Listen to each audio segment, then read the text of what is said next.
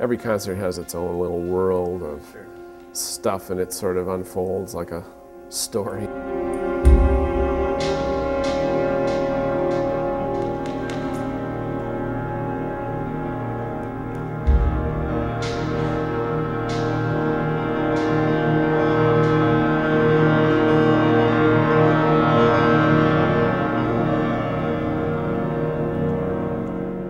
My name is Kevin Stahlheim. I'm the Artistic Director of Present Music.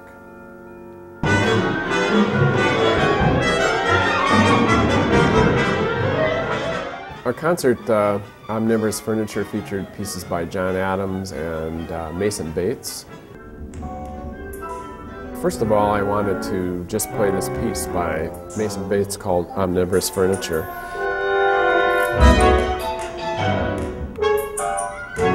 A piece that uses electronica and a live band and brings them both together.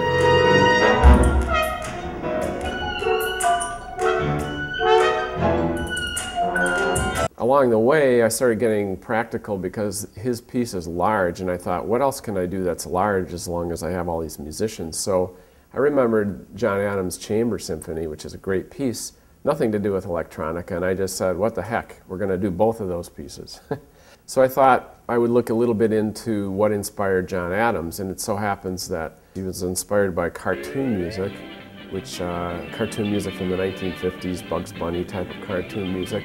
So that just led me into this whole exploration of, oh, maybe we should do some cartoon music. So then I looked up all these guys, and it turns out this guy Raymond Scott, this pioneer of all kinds of things, he wrote a lot of cartoon music, but he also was a pioneer of electronic instruments. So all of a sudden it was like, whoa, this is cool, because we could do some cartoon music and relate that to the John Adams piece, and we could do some of his musical electronic inventions and relate that to the Mason Bates piece, Omnivorous Furniture.